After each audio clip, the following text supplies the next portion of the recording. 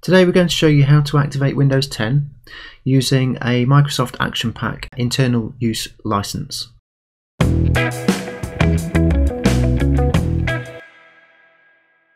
So we're going to go across to the Microsoft Action Pack benefits sign in page. We're going to click in sign in now.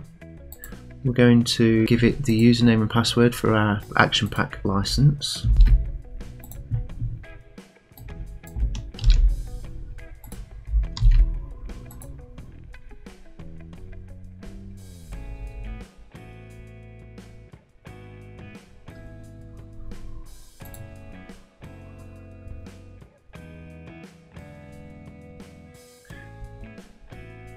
We'll scroll down and we can access the internal use licenses here. At the moment this is looking at Azure and Cloud. We need to be looking at software. In our list of software we can find Windows 10 Professional. In here we'll click the expansion arrow, scroll down and we'll click get keys.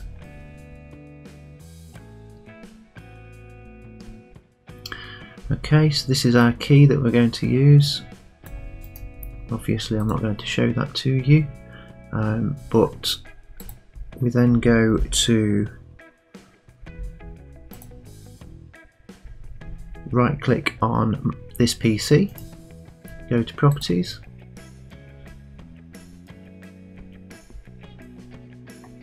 and we click on change the product key or upgrade your edition of Windows.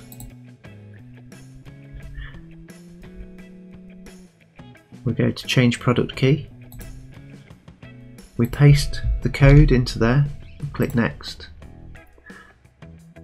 click activate,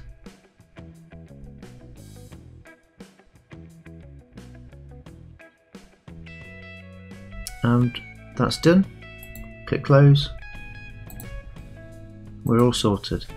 Your support is really important to us, so if you wouldn't mind, please go and visit our YouTube channel and click the subscribe button. That would be really appreciated. Thank you.